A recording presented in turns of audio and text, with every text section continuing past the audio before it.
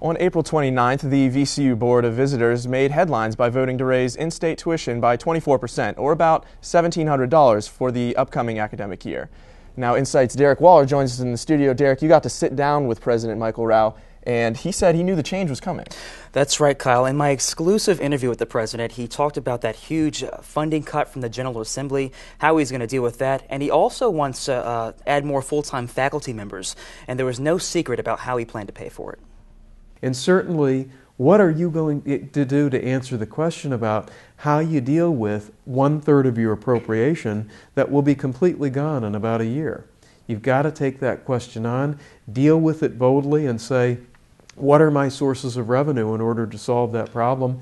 The primary source of revenue for me for student financial aid and for expanding the faculty will unfortunately be tuition. But it'll be tuition paid primarily by those who can afford to pay, offset, of course, for the students who cannot afford to pay. Now, to put that in perspective, compare VCU's 24% increase to UVA and Virginia Tech. They were both up about 10% this year. Thank you, Derek. You can see more of Derek's exclusive interview with President Rao on our next edition of VCU Insight.